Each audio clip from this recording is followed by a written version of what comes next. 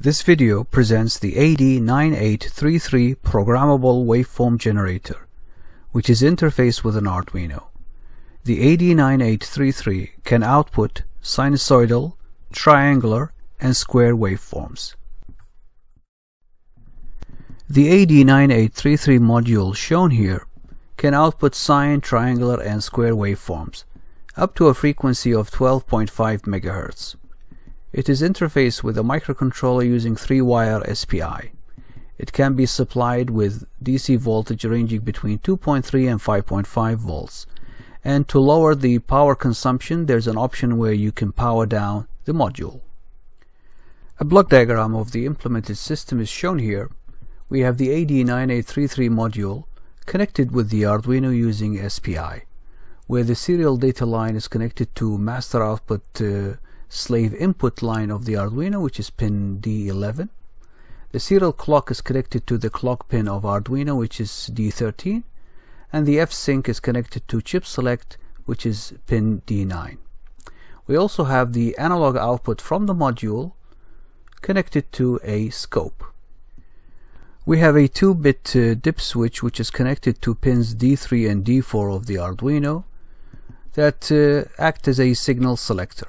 So according to this truth table here, 0, 0 gives us a sinusoid, 0, 1 triangular, 1, 0 square wave, 1, 1 gives us a square wave with half the frequency. We also have a 10K pot connected to analog line A6, which controls the frequency of the output waveform. A look at the C++ code. We need to include this library so we can access the AD9833 module.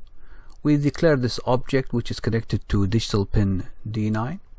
Within the setup function, we initialize the object and we enable the output of the module. Inside the loop function and via a 10K pot, we read the analog input connected to A6 and then remap the values to values between 1000 and 5000. Now this will represent our frequency range, and the module can support frequencies up to 12.5 MHz. Next we read the status of switch 1 and switch 2, which are connected to pins 3 and 4 of the Arduino, and based on their values we either display a sinusoid or a triangular waveform or a square wave or a square wave at half the frequency. And now for a quick demonstration. With the dip switch positions at 0, 0, we get a sinusoid, and we can increase the frequency between 1 kHz up to 5 kHz.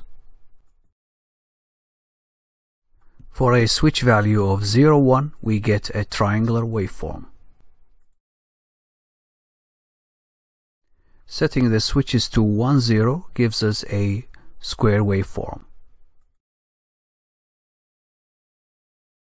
And finally, for a switch position of 1, 1, we get a square wave with half the frequency.